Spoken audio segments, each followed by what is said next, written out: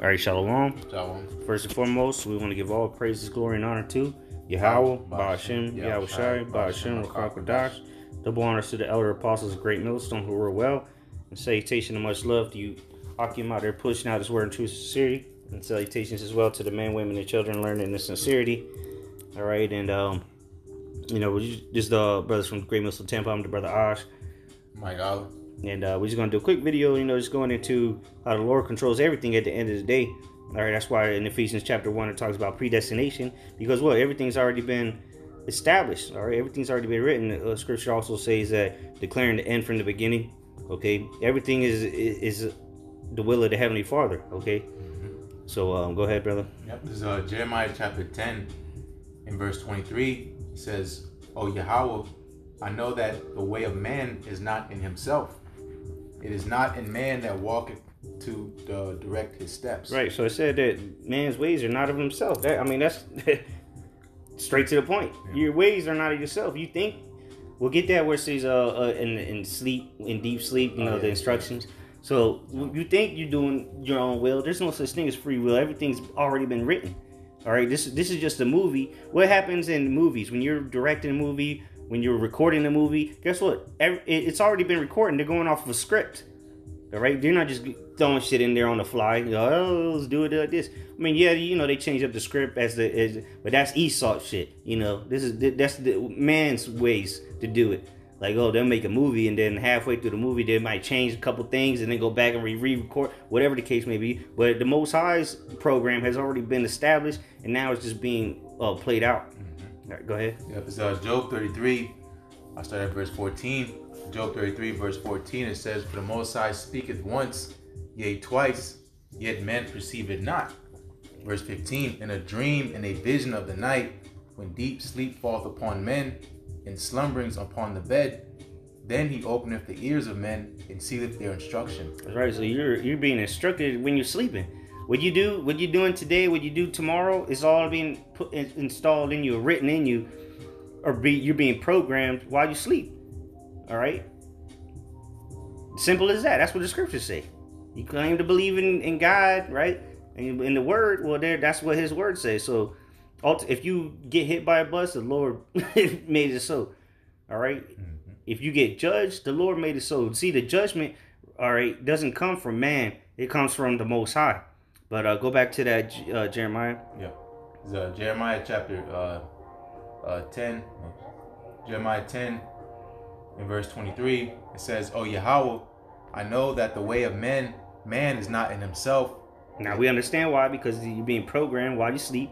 All right, go ahead. Mm-hmm. Or the instructions are being given to you while you sleep. Go ahead. Yep. "It is not in man that walketh to direct his steps." Mm-hmm. So it's not up to you to direct your steps. You might end up somewhere and you're like, damn, why the fuck am I even here? That's how some people come across camps. You might just be walking down the street or doing something. You take a wrong turn and then you see the men of the Lord on the corners. Like, what the fuck is this? Well, the Lord directed your steps. And that's in everyday life, in every aspect, man.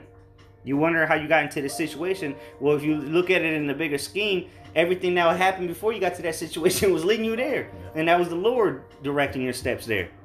That was it on that one? Yep.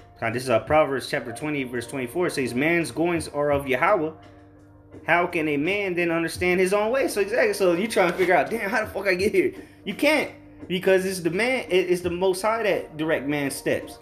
The Lord will lead you through some crazy shit, and then you'll end up in a complete opposite situation, or he'll lead you through something, and then you'll end up in a horrible situation. So it is what it is. But it's what man's going are of the Lord. So if the Lord wants you to get into that position, you're going to be in that position. No ifs, ands, buts about it. You can't do nothing to get out of it unless it's the will of the Heavenly Father. Mm-hmm. All right, just like the judgment that's coming ultimately. Okay, which that is, and even judgment Esau gives you, or judgment any other nation gives you, or judgment one of our people put on you. That's ultimately going back to the judgment of the Most High. It don't matter if you get sentenced to 20 years in jail. That's the Most High that put your ass in there, not Esau. He just used Esau to do so. Go ahead.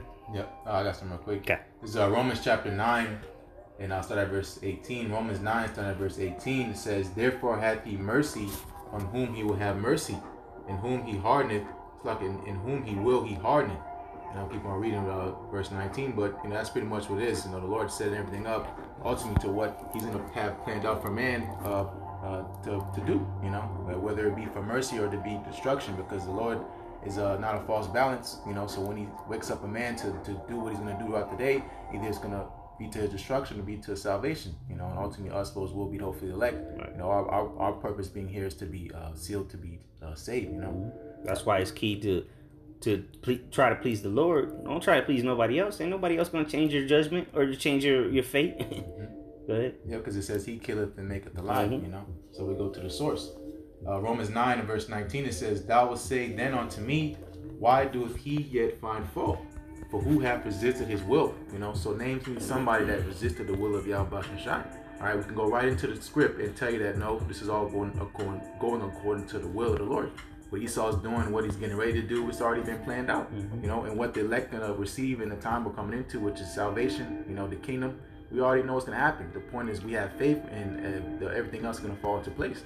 We don't know if we're the elect, but we hope. But we know the elect's out there. Again, you can't. Scripture talk about you can't deceive the very elect. You can't deceive the elect because they have the script. And they are gonna hold on to that script. No matter what, because that's the only thing that really matters.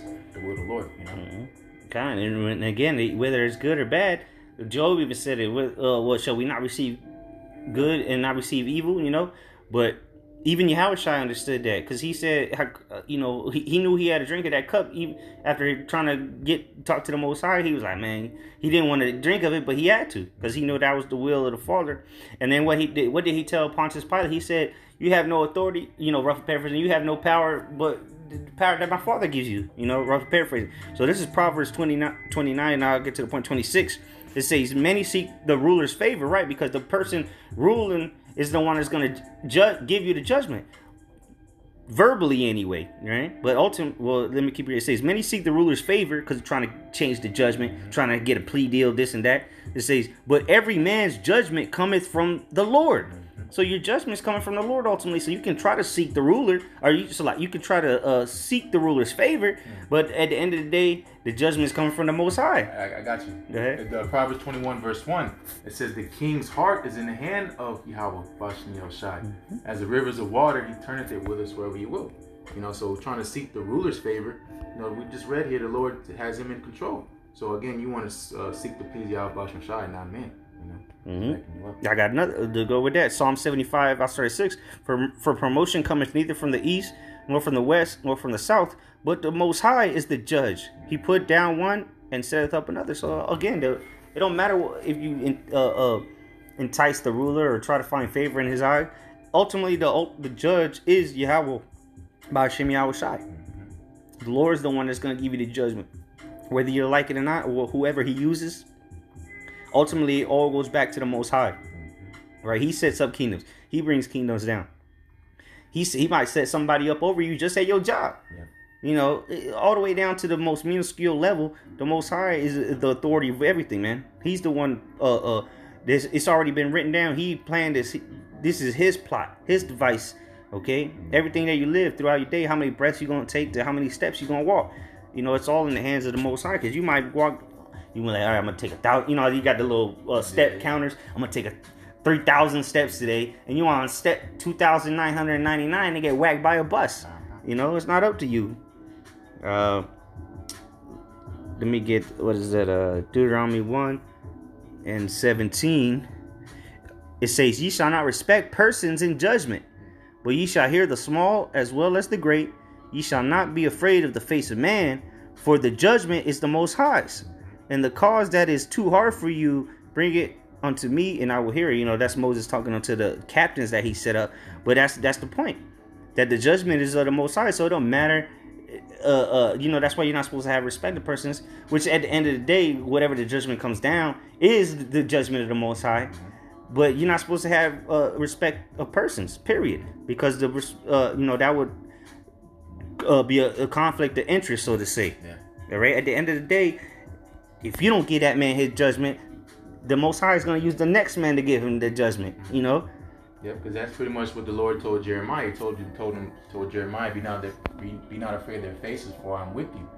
going into the Lord put his hand on his mouth. So what? He can go out and prophesy, because these men have to go and speak the words of Yahweh Bashem Shai. Whether they hear or forbear, they should know a prophet been among them. Want to grab the next one? Yeah. Okay.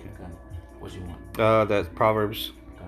Start at verse 1 and then jump to 9. All right. This is Proverbs chapter 16. 16. Yeah. Proverbs chapter 16. Proverbs 16 verse 1.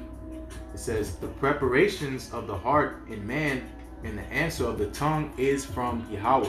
There you go. Even with every word you speak, the Most High, it will set it up so you go off.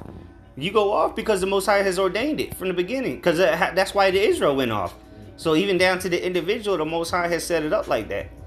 Because even every word you speak is ultimately ordained from the Most High, and then that's how cold the Most High is. He makes you say things that you got to pay for, because every other word you shall give account for. Well, the Most High gave you that. We just read it. The Most High made you speak those words. See, because we're just characters, man, in the movie that's been written. All right, the Most High is the director, the producer. All right, the writer, and the main character is his son, Yahushua. And then the supporting cast is the elect, and then you got the villains, Esau, and then everybody else is just extras in the movie. Go ahead. I'll read verse 2, then I'll get verse 9. Okay. Proverbs 16 verse 2, it says, "All the ways of a man are clean in his own eyes, but Yahweh weigheth the spirits." Weighing means you judge. So when again the Lord puts a spirit in man's body, again everything's ordained in steps going into to what they're gonna play out. As far as their whole life has already been set. You just play it out here when you come down here. Yeah, you might think you're right, but the Most High is making you do it anyway. That's why He's gonna weigh you or judge you. Because that's what it says in Proverbs 14 chapter. It says there's a way that seems right to man, but the end, But the end of it is the end is the ways of death. Right. And some people say, well, why would the Most High do that? Why would He make us do evil just to punish us? Well, why not? You're not the Most High. His ways are above your ways. If you got toys, you playing with toy soldiers, all right, or the Transformer toys, and one team is winning. Why? Why is that team winning? Why can't the other team win? Why that little army man had to die? Because you felt like it, right? You the one directing the show. And that's the same way the Most High is. He don't care about how you feel. He created you. What the fuck? That's how the way of life goes. You have winners and losers. You don't complain when the championship team wins. Exactly. Somebody has to win. Yep. Wait, I'll get it. Proverbs 16 verse 9, it says, "A man's heart deviseth his way, but the Lord Yahweh directeth his steps." Right, because your heart, meaning your mind, is going to devise your way. But we read earlier that the Most High is putting that in you. Your instructions. So yeah, your heart is telling you what way to go, but who's the one ultimately directing your steps? Is the Most High. How? Because He's putting that in you every night, and ultimately it's been declared from the beginning. So we don't have to sit back and be like, man, is this prophecy really gonna happen, or is that gonna happen? We know it's gonna happen because the Lord's already declared it. Okay. Oh, you got something? No, I was gonna get what you wanted. I got John 6. This is John 6 and 65, because going into the elect, all right, because we mentioned predestination, all right. The Lord said, "You have not chosen me, but I have chosen you." And in John 17 says that they were given unto Yahushua. So it's even the elect and even Yahushua had to do what the Lord told them to do. Okay, it's John 6 and 65. It says, "And He said, therefore," therefore said I unto you, that no man can come unto me except it were given unto him of my Father." So there you go. That's another prime example of you have no control over this. You can't just choose to. Oh, I chose sweet Jesus. He came into my. I allowed Jesus. What they say? I allowed Him into my heart. What you talking about? You allowed Satan into your heart. Is what you did. The Lord has to choose you, and that has to be predestinated from the foundations of the earth first and foremost. Ephesians 1. Okay, go ahead. I get that, John. Yeah, and then we'll close out. So John chapter 8 verse 28 says, "Then said Yahushua unto them." Yeah, so we're going into, because now He said that you can't come unto me unless the Father was given to you from the Father, right? So He was talking to the disciples, the elect. Okay, so now we're gonna expound. Even Yahushua had to abide by what the Lord, the Heavenly Father said. Go ahead. John 8:28. "Then said Yahushua unto them, When ye have lifted up the Son of Man, then shall you know that I am He, and that I do nothing of myself." There you go. The Lord don't do nothing of himself. That's why he remember he said I could call down legion of angels. Why didn't he? Because that's not what the Most High told him to do. He could have. Sure, he could have, but he didn't. Because it wasn't up to him. Go ahead. Yep, it says. Because remember, he tried to. We mentioned earlier, he tried to plead with the Lord to pass the cup, but it was not up to the Yahweh Shai. It was up to the Most High. This is the whole story written by the Most High, man. Go ahead. Yep, it says, but as my Father hath taught me, I speak these things. Yep. There you go. So he not only did he do the will of the Father, he also spoke the things that he was taught from the Father. All right, which is the things we teach today. It don't matter how we feel about it. We have to teach what was given unto us, which was given unto Yahweh Shai, directly from the Father. So it's not about how you feel or nothing like that. It's about what the Most High's will is, from what you do to what you say to what you teach. You know, how you act, everything. Okay, how you feel, your moods and all that. That's all ordained from the Most High, man. A dog attack you, that's the Most High did that, man.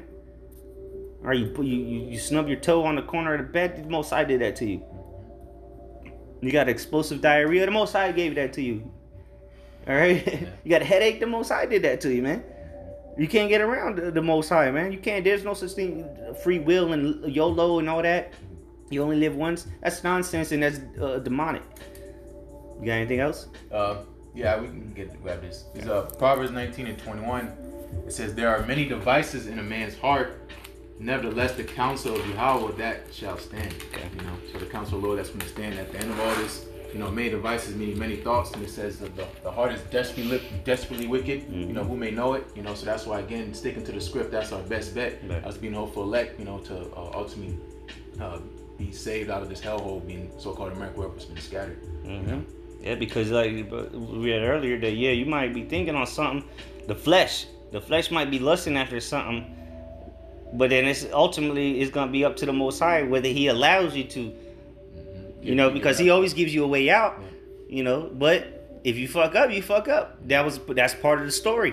But then now it's about you gonna get up. You gonna get up, and if you don't get up, that's part of the story too. Either way you put it, it all boils down to what the Most High wants and what He said. All right. You got anything else? No. So with that, Lord's willing, this was edifying. We're going to give all praise, glory, and honor to Yahweh, Ba'ashem, Yahweh Shai, Ba'ashem, Rakak Madash, the bonus to the elder apostles, great millstone, and salutation and much love to Yakim. Shalom.